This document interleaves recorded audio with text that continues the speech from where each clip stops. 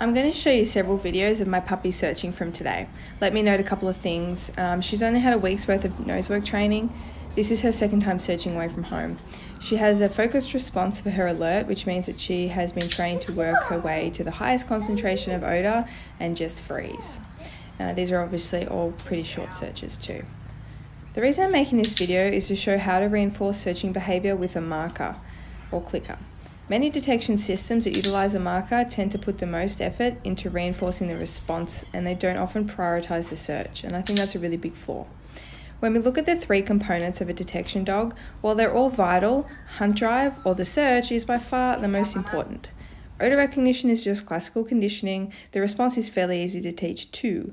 Hunt drive, not so much. Having a dog reliably search when we want, where we want, and for what we want can be tricky for dogs that haven't been selectively bred for it, which is a majority of dogs competing in Nosework.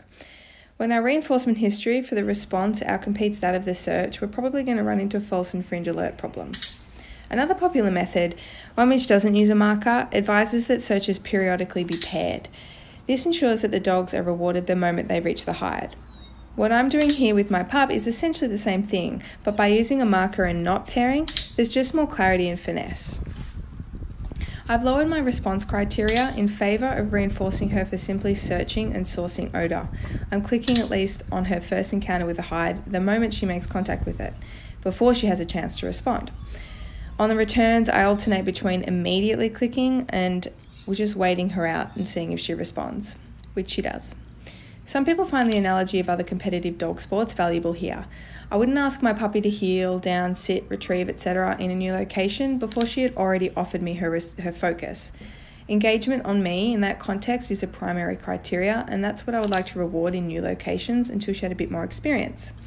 Then I'd start cueing her into the various trained behaviours. If you don't have focus, you don't have obedience, and if you don't have the search, you don't have a detection dog.